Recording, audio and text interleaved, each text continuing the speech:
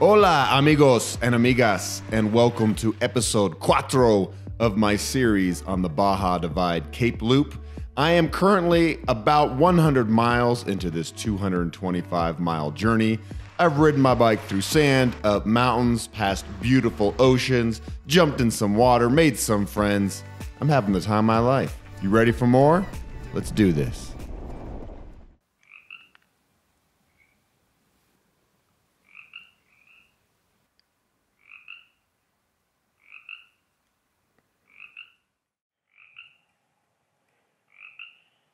I'm loving the sound of the sapos, the frogs. And we have a beautiful sky this morning. It's like peach colored.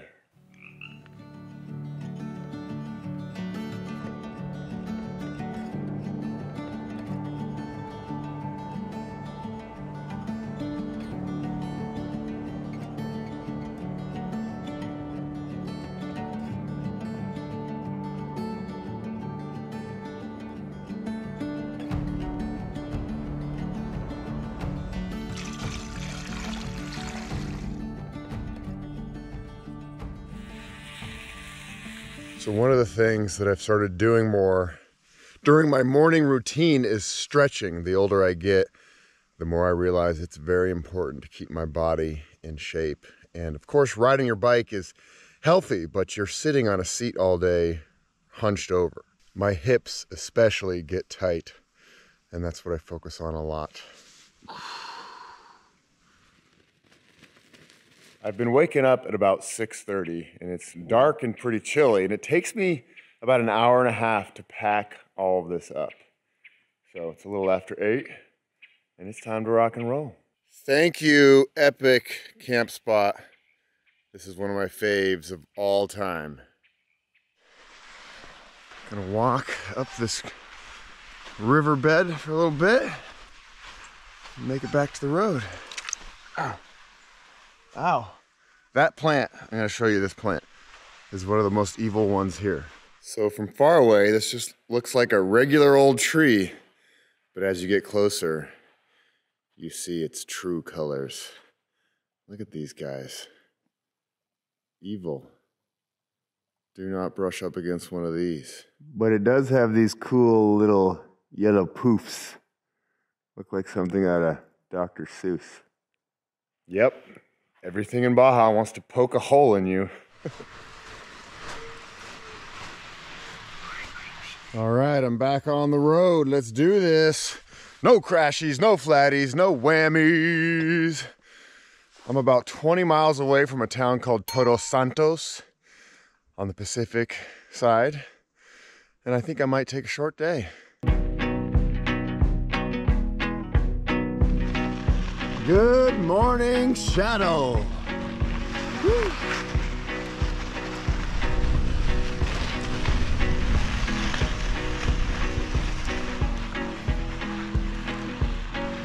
You know what I'm grateful for already today is that today's sand is not anywhere nearly as deep as yesterday's sand, and I'm cruising right through it.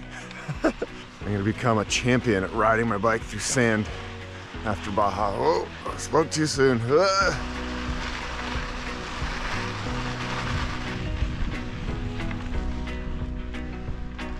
Good morning, vaca, cow. The desert vacas are pretty chill. You just ride right by them and they just kind of stare you down. They're like, yeah, man, do your thing. I'm guessing they're used to seeing bike packers now. The Cape Loop is pretty popular. I just wanted to stop here and show you something. Here is a roadside shrine. And even on this little road that I've been going on for the last 2 days, I've probably seen 15 to 20 of these along the road. And all over the highways everywhere in Mexico, they have these shrines with the Virgen Guadalupe in there. And there's usually a place to light candles. And I think it's just a good omen for the travelers passing by. They come by in the mornings, they light the candles, they leave them here, they pray, and La Virgen protects them.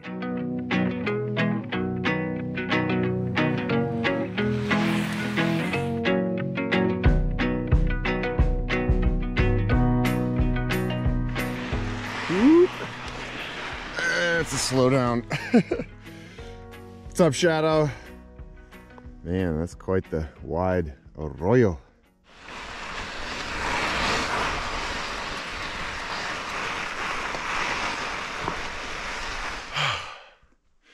Every morning's got to start with a little bit of sand, right? Whew.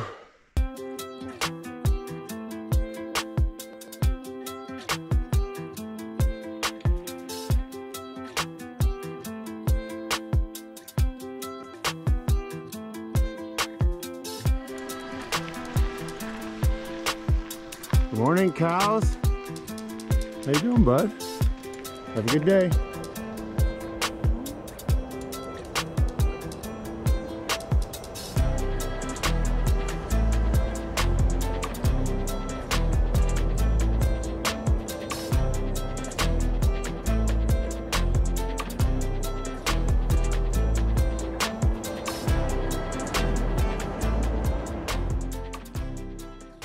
I stopped for a little snack, little morning snack, and I turned on my phone here just to check up on life, and I see that last night Michigan won the national title in football. Good for them. I don't care too much about these two teams, Michigan, Washington. I'm a CU Buffalo all the way, but good for Michigan. That's pretty cool. I always like it when a non-SEC team wins the college football national championship.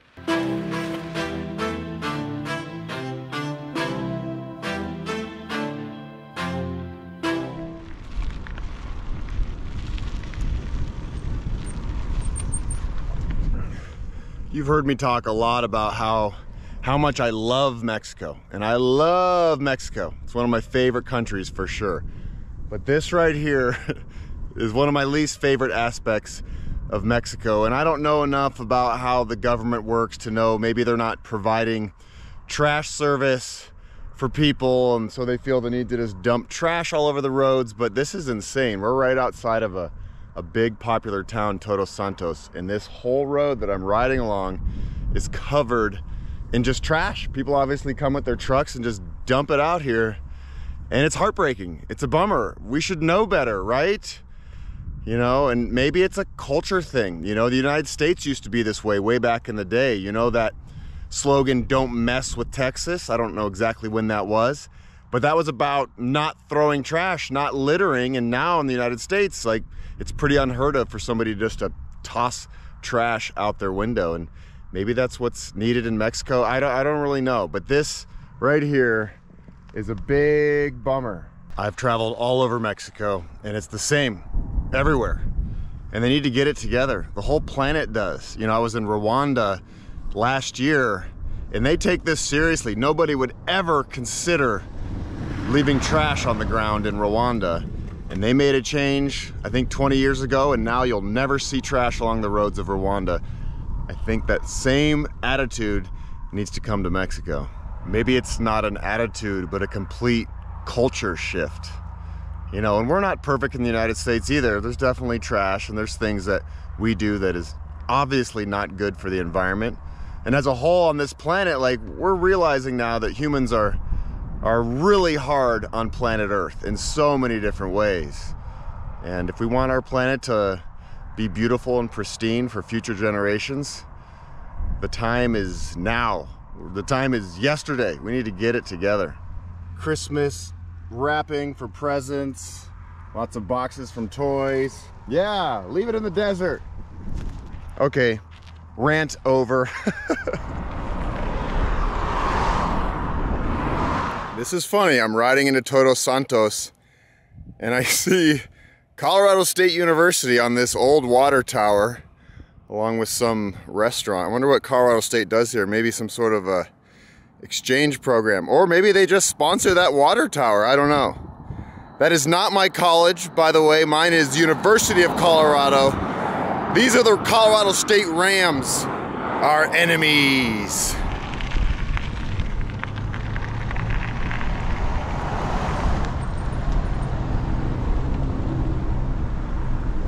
My first order of business, as always, burritos.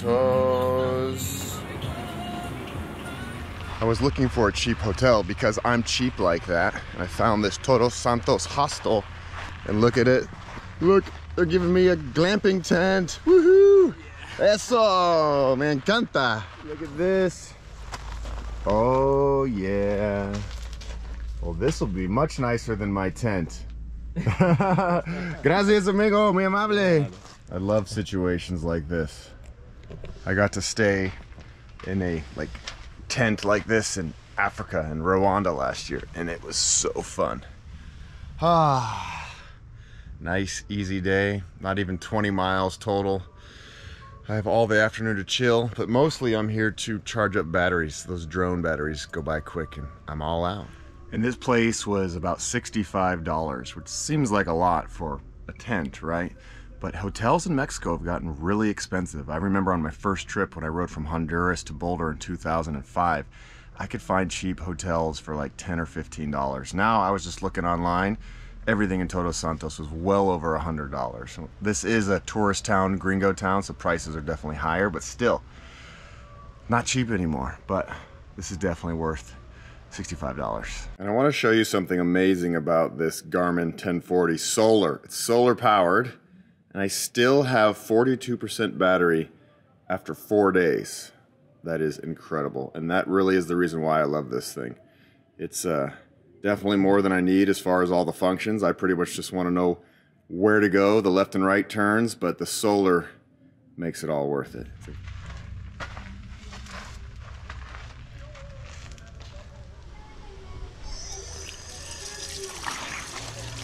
And this is how you do some dirtbag laundry.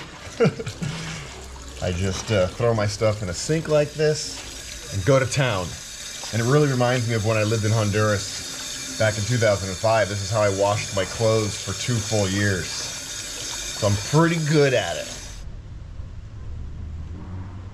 Today I got the black bean version. These aren't available in every small town store. These big cities have them, and they are my favorite. And it's gonna be nice to sit here and enjoy this in a little tent village here. One of my favorite things about hostels is that you meet people from all over the world doing interesting things, and I just met this woman right here, Amy! Hi. Amy is from England. You just finished the entire Baja Divide. Yeah, mostly. Few shortcuts, but I did ride the whole length of Baja. Wow. Well, how'd you choose it? Why'd you come here? All the way from England? All the way from England. Time of year, I wanted to do a trip in November, and this came up. And then I thought Baja would be super interesting to see, and I love to travel by bike. For me, it's more about the travel than the biking. So I wanted to see Baja, and it was the perfect way to see it. Cool. Is this one of your first trips? How'd you get into all this madness? No, this is my third big trip. First trip was a crazy, spontaneous decision to cycle from Cornwall to Scotland in 2022. We were having a nice summer, and I was between jobs, and I just wanted an adventure. So I set off on my bike, and I had no idea about bike touring or bike packing. I just wanted to do something crazy, and I did it, and then it opened up this whole world of bike touring. And then a few months later I went to New Zealand, did top to bottom of New Zealand, which was just best ever, loved it so much. And then I ended up working in a bike shop in Australia to save up for my next trip, and then I found about Baja. Baja. What was it like traveling as a solo female down Baja and on a very difficult route? Challenging, definitely challenging. Huge ups and downs every day. I'm sure everyone would experience that. I found I didn't always feel safe, even though I never had any bad experiences with people.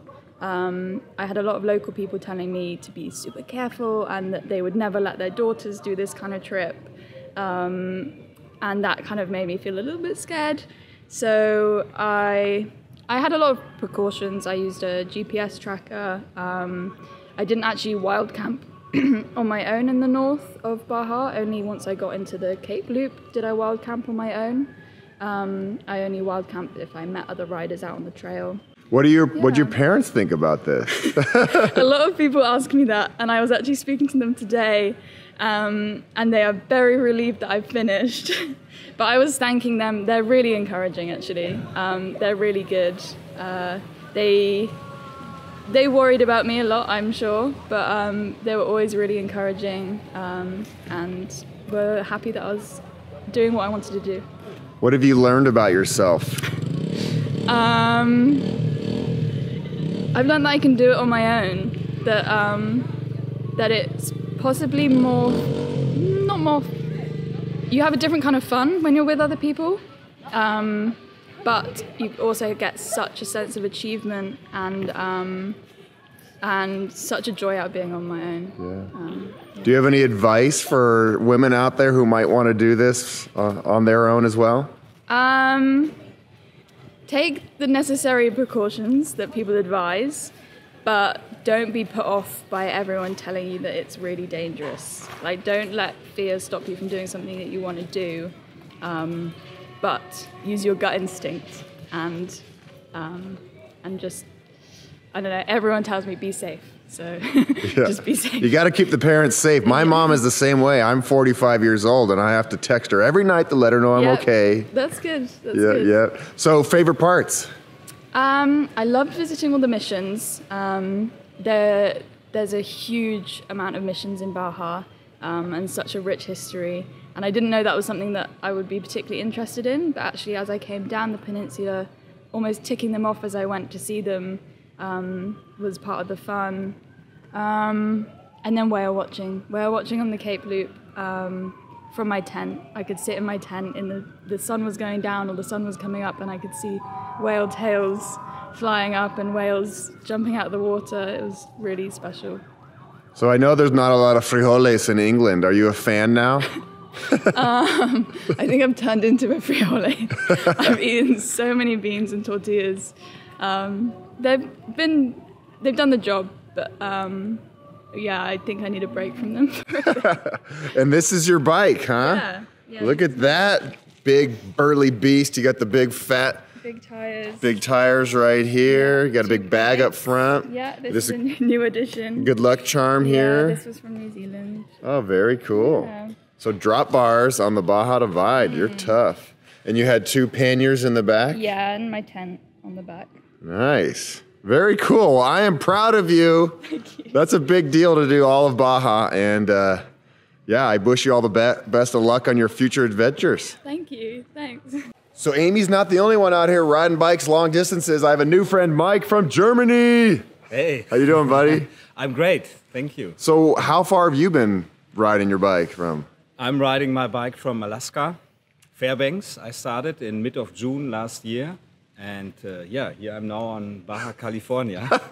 That's crazy. That's a long way to go, man. Long way to go, yeah. And I noticed your bicycle here is just, what is this? Yeah, that is, it is my children's bike. It's a steel frame Böttcher travel bike it's a German brand.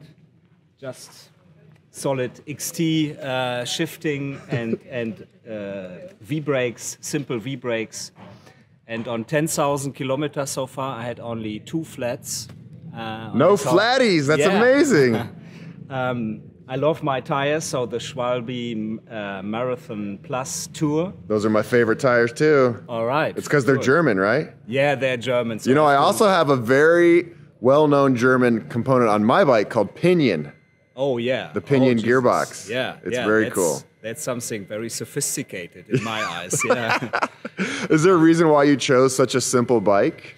I did once a bike trip in Southeast Asia, and I got a bike from more or less from the rubbish, and went on that from Kuala Lumpur to north of Thailand, and it was just fun. So the bike cost me just €100, and I could fix everything by myself. Yeah. So I think better be able to fix it and keep it simple, yeah. That's very cool. What's your favorite part about traveling by bike?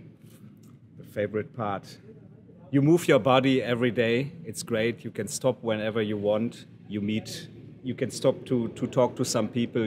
Sometimes you need a bit of help from somebody. And you can go into the bushes for camping, which I really like on this trip. Yeah. What's been your favorite part of Baja? This is a pretty special place. It's really a special place. I must say I mostly like the strip between Los Barriles and San Jose del Cabo. We were going diving on this marine park, and we could just set up the tents wherever we wanted. And directly in the morning, we saw some whales in the sunrise, and it was just beautiful. Yeah. What do you think? Do you think you'll do more of these adventures in the future? Yeah, I would love to. Actually, the biking is for me just one thing, which I really like to go. Yeah, moving my body. It also has to do something to do with being outside and moving my body. And I don't know where I will go next, but for sure I will go more on the bike. Yeah. Nice. Do you think you'll always take a simple bike like this? Actually, no. I wanted to go normally the Great Divide. Okay. And I figured out I'm not be able to do that with my setup. I bet you could, man. If you've taken that thing from Alaska to here, you could get that on the Divide. Yeah, I mainly ran on pavement, and my bike weighs, I don't know, maybe sometimes more than 100 pounds with all the food and water on it. Wow, man. It would be more fun with a proper mountain bike and go the dirt roads. I love dirt roads, and I would just enjoy it more with a proper bike. Right on, man. Give me a high five. Okay. You've done it. So you're done with your trip now, right? I'm done with my trip. Yeah, I will enjoy Baja a little bit more, going a bit around here further with the bike, and then I will end my trip here. Yeah. Congratulations. Thank you. This tent is so cool, and I'm loving this big bed. I kind of wish it would pack down so I could bring it with me on all my bike packing adventures, but I think it's just a little bit too big. And I'm not going to be able to see the stars tonight. And I can hear traffic still. You know what? I really enjoyed today. I love being in the town. I've loved making friends here at the hostel. I love being social. I love hearing other people's stories. But I kind of came down here to be out in the desert on my own. So I'm excited to head back out and just get dirty. It's too fancy here for me, or at least now.